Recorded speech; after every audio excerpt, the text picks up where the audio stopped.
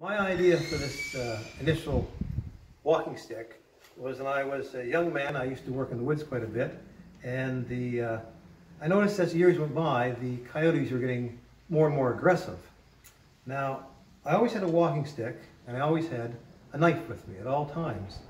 And eventually I started carrying tape with me for some reason. Anyway, one day the coyotes were circling me, and they were getting closer and closer, and I just took out my knife at that time, and I opened it up, and I put it on the stick, and I taped it on the stick. And at that point, I now had something for protection. Now this one here, I built 20 years ago, and I just use that now like this, and I had it, so now at least I could give myself a fighting chance. Here about, in the last 7 or 8 years, a girl in Nova Scotia was killed by a coyote. And I often thought, if she had had some kind of walking stick with a knife, she could at least had a fight, given it a fight, I should say. And that's how I come up with this idea.